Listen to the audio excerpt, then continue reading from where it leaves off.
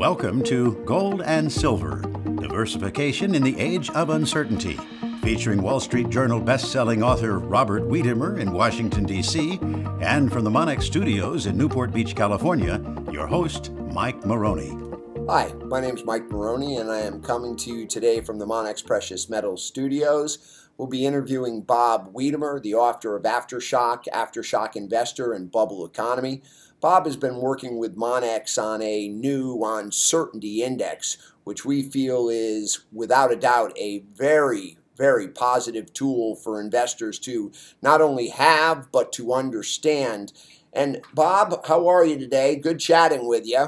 Doing great, Mike. Good. Now, we had an opportunity to speak a little bit at the beginning of the week, and obviously you were looking at the jobs number as being an important number, and everyone thought that we were going to see 185, maybe even 200,000 jobs, and then the jobs numbers disappointed. But you're still a believer that the Fed is going to potentially raise rates. Yeah, I just think it's hard for the Fed to back off raising rates when the unemployment rate just hit a 16-year low.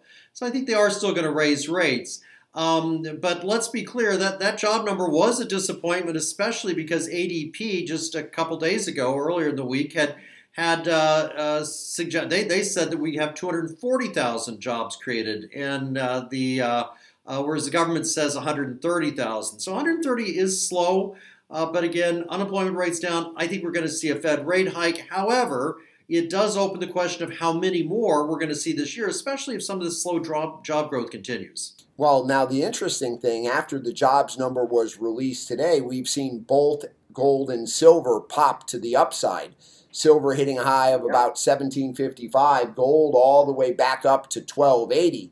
So it looks like this uncertainty is causing some safe haven money to come back into the precious metals markets. Oh, no question. And there's no question there's still a continued feeling of uncertainty. Yeah, the market's going up. Nobody's sure exactly why. But there's uncertainty out there after President Trump's trip to Europe. He comes back and pulls out of the Paris Climate Agreement. That clearly is something that has riled up businesses and a lot of people. And although I don't think unexpected, it is not exactly what a lot of companies wanted. Certainly those involved in green energy, which are very much a part of the stock boom and stock bubble, like Tesla. So I think there is uncertainty out there, even if it's not reflecting in the market, the stock market right now. Gold showing it. Clearly an uncertain environment still, no question. Now, Bob, you're in Washington, D.C., and we get some of the information and some of the news if you watch certain channels as far as what's happening in our political arena. But the more I listen to any sort of news station, obviously there is some extreme volatility out on the horizon as far as this whole political situation and what's going to happen with Trump, what's going to happen with these investigations. This isn't something that you see stopping anytime soon. No, certainly, and I'm afraid the Trump administration doesn't either. I mean, they're thinking of a big shakeup in the administration. Some of the investigations are now focusing on Trump's son-in-law, Jared Kushner, and that's got to be upsetting to him personally. That's got to be upsetting to the administration because he's been the one person that's kind of been a rock of sorts for Trump to lean on that's sort of been above all the problems. And now that he's under investigation, that's just another bit of uncertainty. So, no, I don't think these political issues are going to stop, or the political uncertainty. We're still not seeing movement on tax cuts. So, no, there's certainly that political uncertainty is going to continue. And if anything, with a special counsel now being appointed, Robert Mueller being appointed to look into the Russia investigations, probably you're going to see more problems, not less, at least for the next few months on that regard. So what we have is a situation where our president made a lot of promises in order to be elected, and none of those promises have come to fruition. Yet the price of the stock market is at extreme all-time highs, and many people said that, oh, well, it's the Trump bump. And now, well, we don't need Trump anymore. Now it's based on earnings. But we're not seeing this massive amount of growth here in the U.S. based on the jobs and everything else. So if things start to slow down, what What's in the Fed's game plan on the long term if that were to take place? Well, long term, I think the Fed's game plan, well, let's just say the Fed never has a game plan. I mean, they never predict a recession. I don't think they have a game plan if the stock market falls. I think they'll just react out of panic, as they have in the last 7, 8 years. There was no game plan to bring to print another $3 trillion, in the last 7, 8 years. So again, game plan, none. Reaction to a stock market falling, they're going to print money. I mean, it's really the only tool they have to do anything.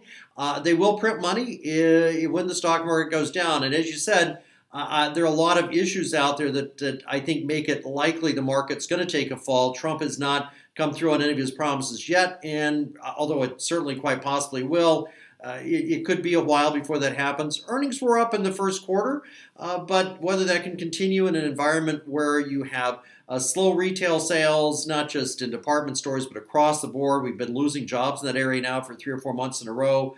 You have automobile sales slowing down. You've got restaurant sales. You've got other consumer spending slowing down. It's not clear we can keep up earnings growth that we saw in Q1. And again, most of the Trump bump came before we knew of earnings growth. They're always expecting high earnings growth. So this time they got it for a quarter. I don't think they're going to get it going forward. I think the likelihood is that the market will fall here at some point. Probably dramatically. We've already seen difficulties in oil. We can talk about that more later. But oil is not doing well, and obviously last year that's what kicked off a big fall in the stock market in February or January, February of last year. So when that happens, yeah, the Fed's going to print money. That's their big tool. That's their big weapon. That's what they're going to do to pump it back up. So, Bob, what we've seen in the last few years is the Japanese, the European, the U.S. central banks have basically printed about $13 trillion worth of additional paper money. And the amazing thing in many people's eyes is they thought that would cause inflation. But the bottom line is stopping and potentially pulling back on the number of bonds or selling some of the bonds that are in the Fed's portfolio. That actually may be the catalyst that makes interest rates go higher, makes it much more difficult for the U.S. government to borrow money, to sell bonds, and inevitably the Fed has to come back and start buying paper. And then that's when the jig's up and people finally realize that it's broken and I better own precious metals? I think that's better said at the beginning of the end. Yes, maybe not immediately. I mean, I think when the Fed prints money to push up the market, the reaction is going to be, hooray, the market's going up. That's great. But there is an underlying uncertainty, an underlying unsettling context for that market increase. That they're printing massive amounts of money to do it. And yeah, Bank of Japan and Europe is doing the same thing. In fact, they've now printed as much money as we have. Because remember, we stopped a little while ago, about a year plus ago. They've kept printing right along every month, $60 to $70 billion a month. So they're getting up there. We've held for a while. If we go back to it, I think initial hooray, but yes, absolutely, that's the beginning of the end, because that's really what people are hoping never will happen again. When it does, it kind of says the problem's not just an emergency or short term, it's chronic. If the Fed has to constantly keep printing money to keep the market up. So yeah, that's the beginning of the end. You've got it, Mike.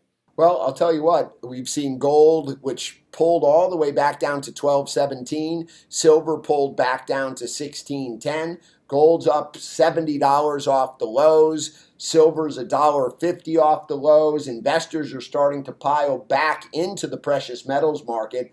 I think a lot of bond buying was being actually hailed as safe haven buying, whereas I think investors are starting to realize those bonds are not a safe haven. If anything, I need to have a non-correlated asset, and precious metals definitely fills that bill. But Bob? Let me add one thing, Mike. A bullish sign, I hate to interrupt, but just a bullish sign on gold is the fact that it went up, as you said, but it's going up. It started with the market going down in mid-May, but it's kept going up even though the market's rebounded. I find that very interesting, and I find that a bullish sign for gold right now, the fact that it can continue to go up even though the market's gone up as well. Again, I think underlying that fundamental uncertainty, and as you say, not seeing bonds as the alternative safe haven, but something like gold as a non-correlated asset as a safe haven. Fantastic. Well, Bob, great speaking with you today. Needless to say, we are doing everything in our power to try to get people to diversify somewhat out of maybe some of those overvalued stocks they own into something that in our eyes is undervalued for the long term, both silver and gold. I think if the investors understand your uncertainty index better and really take a deep look into the different variables that you talk about, I think everybody will realize now is a great time to own precious metals. Thank you, Mike. All right, Bob, have a great weekend, and we'll chat with you soon.